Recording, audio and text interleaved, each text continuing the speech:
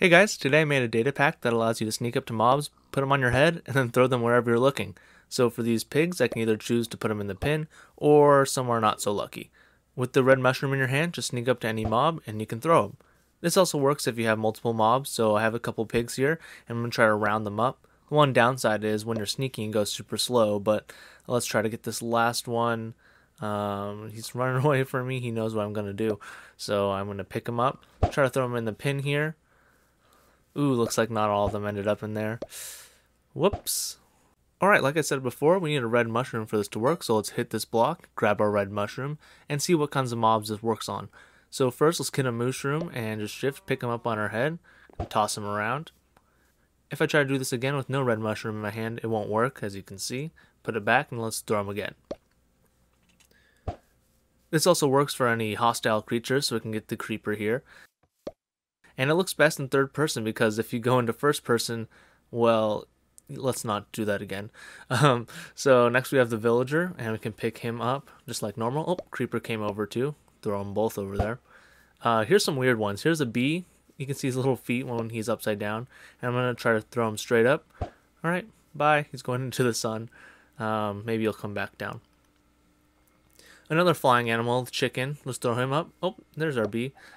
Chicken goes up and then he kind of floats back down like you might expect. Let's get this bee out of here. Here's a couple other weird ones. We have a fish out of water, so I'm going to try to get this guy back in that little pond. Or not. He doesn't really want to go in there. Okay. Here's another one. And there we go. He's back in the water. And we have one more from the beginning of the video. So this is the giant, and let's try to get up to him and sneak over. He's so big, we can't really get from this angle, so let's go to the front, and there we go. We got that giant on our head. We can throw him anywhere. Again, let's try to look in third person and first person. Yeah, okay.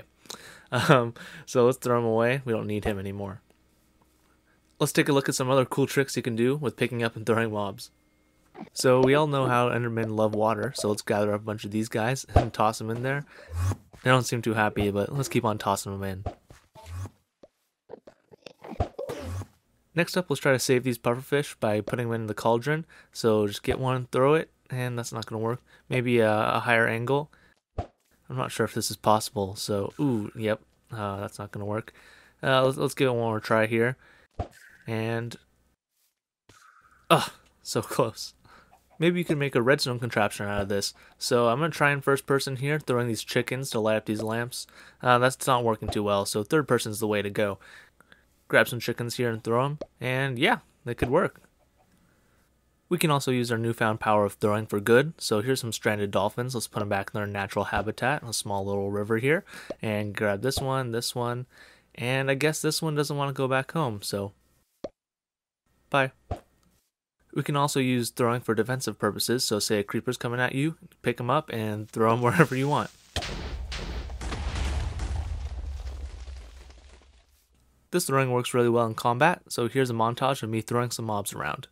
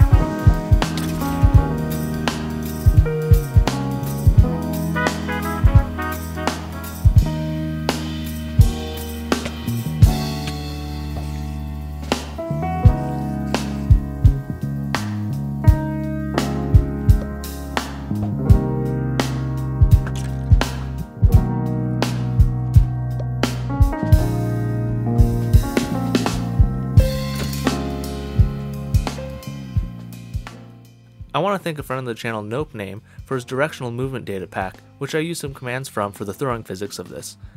Make sure to say hi to him in the comments, and go subscribe if you haven't already. To be able to throw mobs in your own world, go to MasInYoFace.com, download the data pack, and drag and drop this folder into your Datapacks folder, and you're good to go. Thanks for watching. This one was really fun to make. If you have a guess why I'm using a mushroom as the item to hold to do this, comment down below. As always, feedback is appreciated in the comment section, and if you really loved it, make sure to like and subscribe. I'll see you next time, everybody!